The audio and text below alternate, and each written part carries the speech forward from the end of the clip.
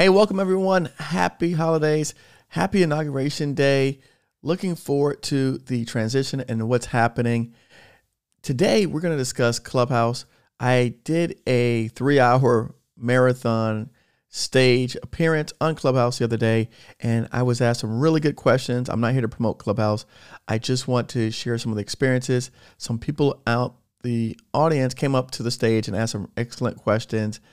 This platform is a really new platform that we're trying out, experimenting with. So definitely I want to encourage you, if you can get an invite to Clubhouse, try and do so.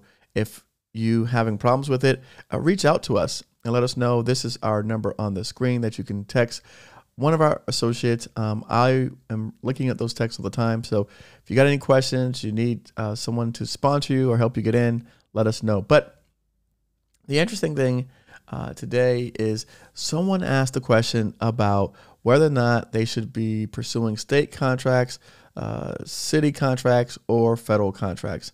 And that seems to be a hot topic all the time for people who are just getting started in the government arena. And the conversation today I want to discuss with you is my feelings on state contracts, local contracts, as well as federal contracts. I typically tend to have a preference in terms of going federal, but given the nature of events that's been happening in the last year and moving forward, it looks like there may be some opportunities, and I may be changing my stance on that. But today, let's just jump right into it. One of the recommendations that I gave when I was speaking to folks on Clubhouse was that if you are deciding to go into the local contract arena, okay, if you've made that decision and you said, hey, I'm thinking about going to local contracting arena, here in Miami-Dade County, we have these advisory boards. And I recommended to the person that was asking the question that take a look at the local advisory board for your local city, municipality. And then when you look at that, find out when they are in the meetings and then try and attend a meeting. So here in Miami-Dade County, and I looked up, you might have to play around and do some searches. You may have to call the local municipal offices, but definitely take a look and see if you can get some inside information with the local advisory board for your particular arena and your area. Why? Because there's a lot of good things going on. It says here, we have a small business development center in Miami-Dade County designed to help small businesses. And this is where I started, truthfully. When we first got started, this is what I was doing because I didn't know any different. So again, naturally, someone said, go government contracts. We went here and we started at the local level. We had some folks in there that helped us out and helped us with our registrations, didn't cost us any money. But here, you can see here, there's recommendations that are made to the small business. This is called the Small Business Enterprise Advisory Board for construction, but they also have it for goods and services, and they also have it here for architect and engineering. And from this, they actually issue reports on their meetings because, again, this is a public entity, and as a government entity, they have to document everything. So they do issue reports that you can go back and look at. The recommendation that I oftentimes offer up to folks is to attend the meetings, right? So again, now things are virtual, so you should be able to join a webcast of some sort that they have on there. But I recommend that folks attend these meetings. You're going to learn a lot in the meetings. You're going to meet people first and foremost, but then you're going to also learn a lot about how your local government procures goods and services. And I think that's so critical for most people. We seem to believe that the attending the government or municipal building is only for when you have parking tickets or paying taxes, but there's a lot of other services that the municipal buildings in your local cities offer that can be beneficial to you, particularly those of us who now want to start our own small business.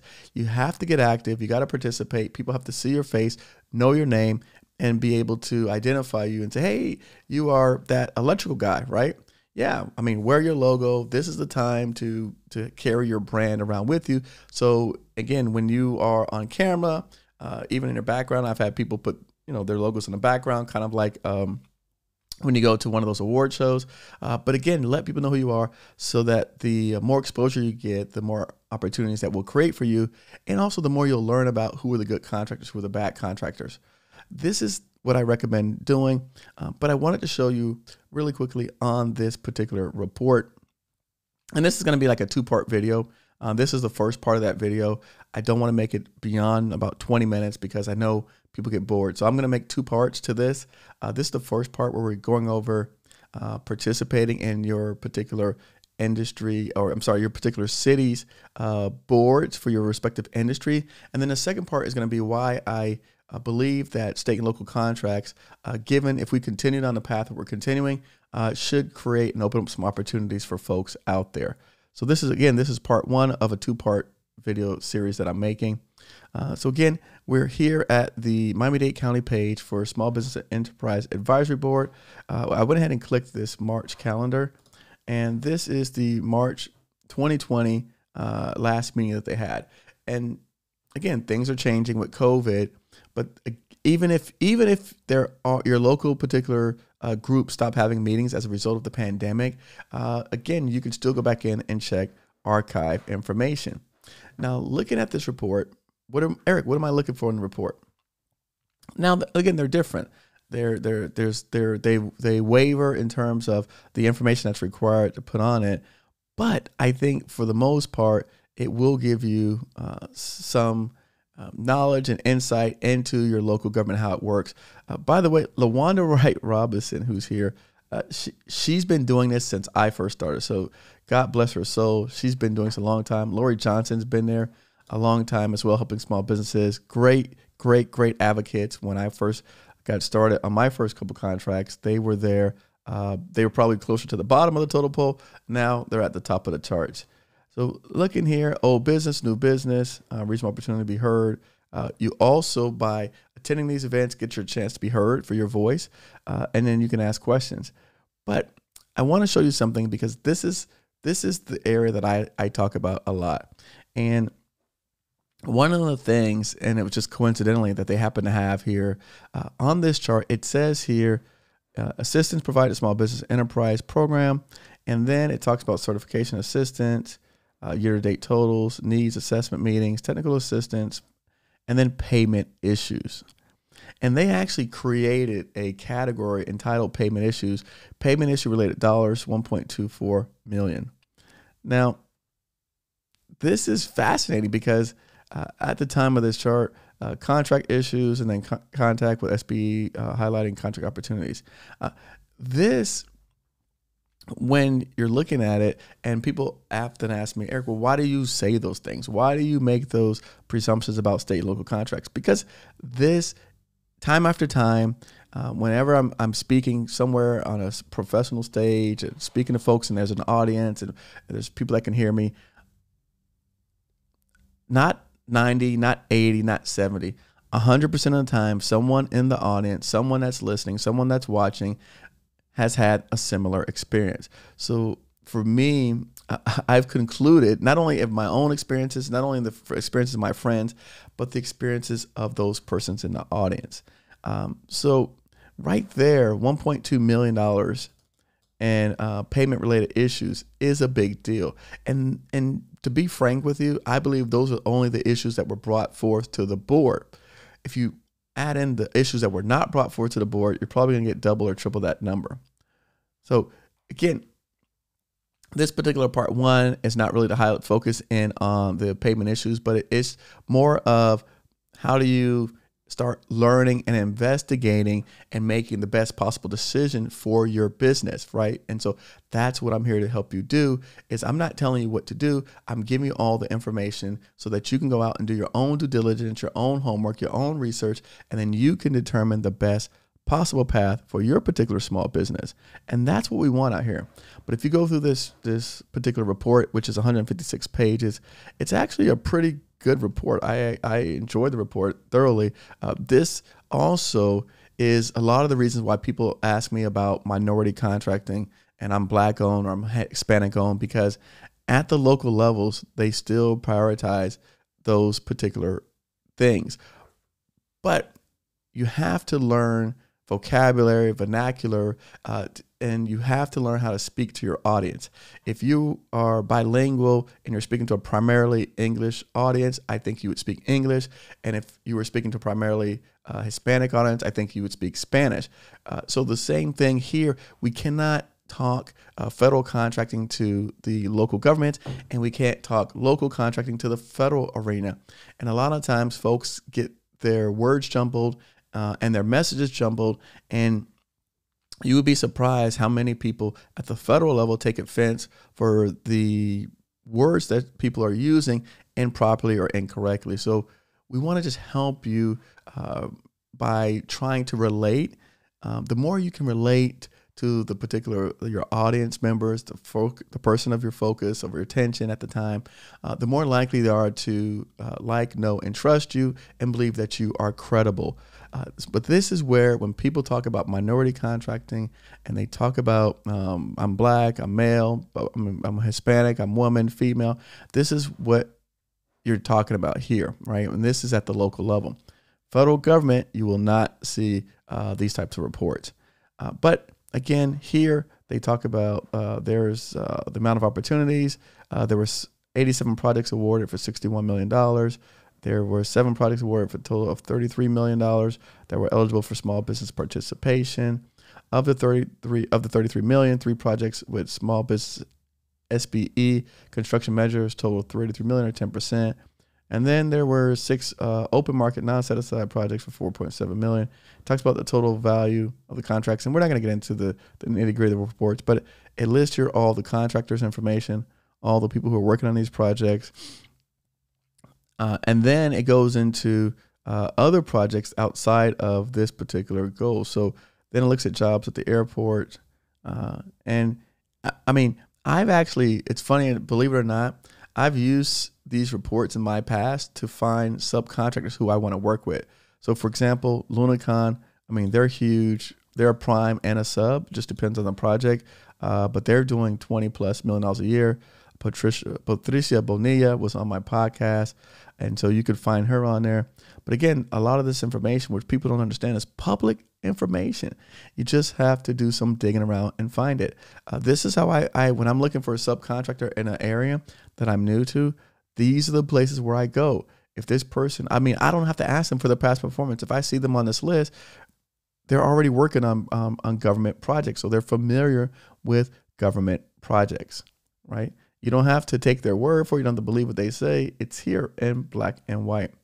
Another thing that's interesting about this report, I'm pushing up about 13 minutes. I'm monitoring my time today, is, again, projects that are operating within Miami-Dade County by some of the major primes, and then they're added into this report. So here we look at Jackson Health Systems, and here you go. This project with Skanska and Jackson Health Systems, the total value awarded, total value of costs of work, the total value contracted SBEs. Here's the percentage completion.